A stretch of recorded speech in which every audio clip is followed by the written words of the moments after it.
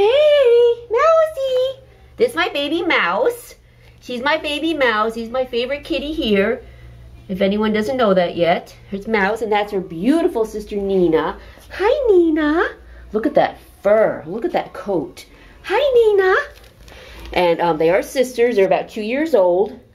They've been here for a year because they were so scared. When they first came in, they just huddled together in the cage. And then slowly but surely, they've come out of their shells. And now, as you can see, you can very easily pet Nina.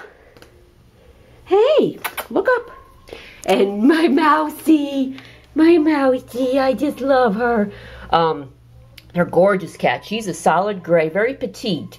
If you see her in person, she kind of looks like she might be 5 or 6 months old. That's how little she is. She's a little baby girl. She is a little baby girl. Hello. Hello, baby girl. And as you see them now, they're really friendly and comfortable with me, but anyone who adopts them, they're going to be scared of you and shy at first. So you just have to work with them, and it'll be kind of like a challenge to watch them blossom and come out of their shells. They don't have to be adopted together. I mean, it'd be wonderful if you did, but they're not. They both hang out with other cats when they're here. Mouse really loves Benny. He's a really handsome tabby boy. And Nina just kind of hangs out with anyone. But they hang out together, too. But I know some people can't take 2 cats, so if you just want one of them, that would be fine. They both, especially Mouse, love other cats. They get along with any cat that comes through here. And being they've been here for so long, they've seen a lot of cats. So, really hoping the adoption fee has been waived on both of these, just because we want to find them a loving home. And we know it's a challenge because even though you see them in this video acting really sweet and friendly with me, they are afraid of strangers.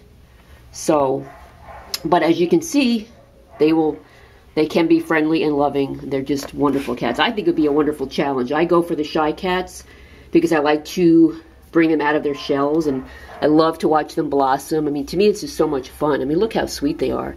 And they're quiet, well-behaved. They use the litter box. They use the scratching posts. I mean, they're not problem cats at all.